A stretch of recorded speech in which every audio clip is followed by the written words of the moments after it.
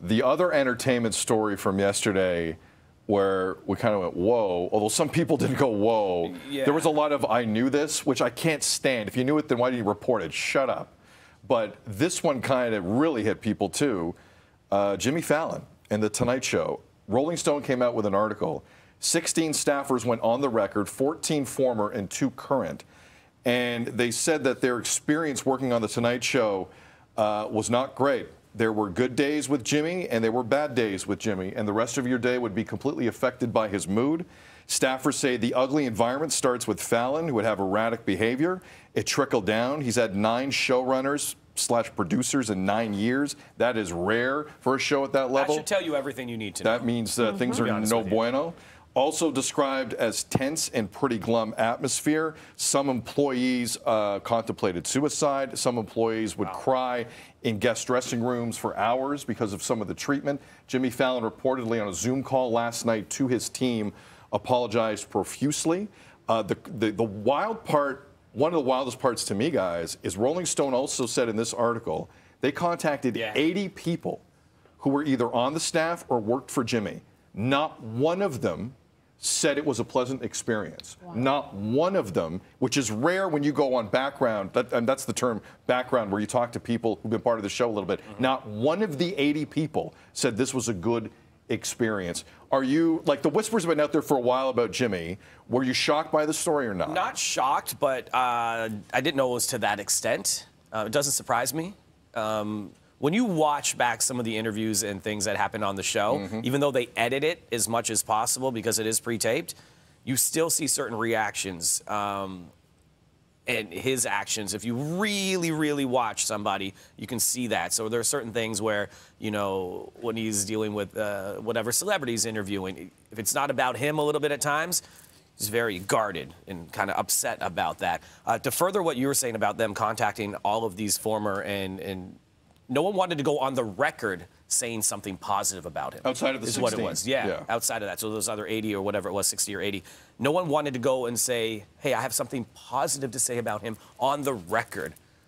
That is massive.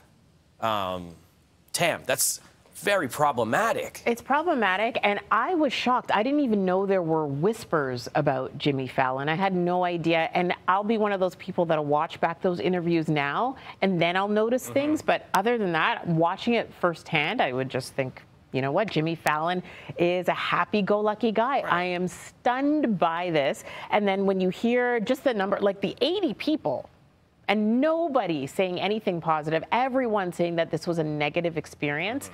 That and the 9 producers, 9 showrunners in 9 years.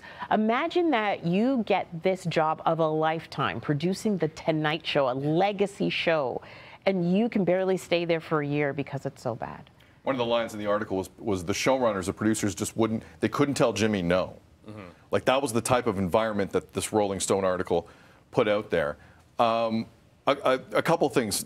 No one on background wanted to defend Jimmy. The only person who did was Jerry Seinfeld. There's a part in this article that cites an interview Jerry Seinfeld was doing with Jimmy Fallon, and it didn't make it to air. They cut it out of the broadcast, but Jimmy Fallon at one point brings over the cue card holder and starts to berate the person. And Jerry Seinfeld says, you need to apologize to that person. And the way it was quoted in the article, it was awkward sauce. And they cut it. The fact that they cut it out of the broadcast tells you all you need to know. But Jerry Seinfeld said that's blown way out of proportion. He was quick on that statement yesterday, Jerry Seinfeld. The other aspect to it is I understand a lot of what I read in here, but I also understand that's a really high stress job. To be a late night show that wants to stay #1, there's going to be stresses with that. And there are some people that won't be able to handle that. I think we have to acknowledge that. That is not a small market show. With that said, I don't like a lot of what I read in this article.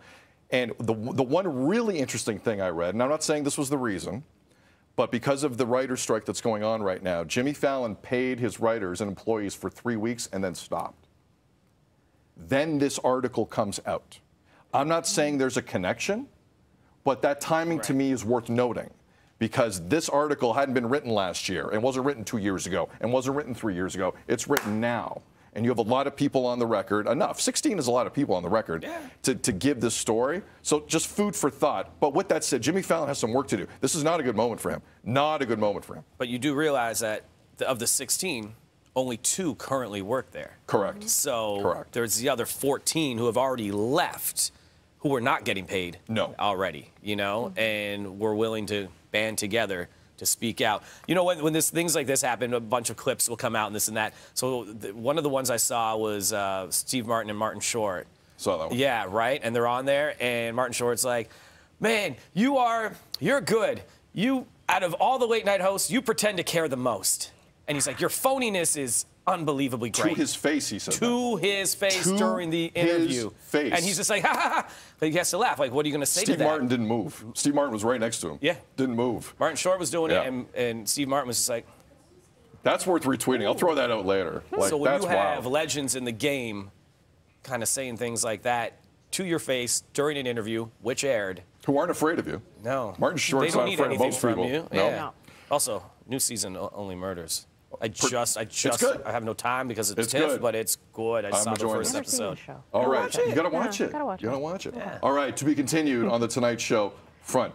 Does Conan O'Brien have a way back onto the Tonight Show? Oh, wow. We'll find out. Can you imagine? We'll find out. After all this time? I was always a pro Conan guy. We'll find out where this goes.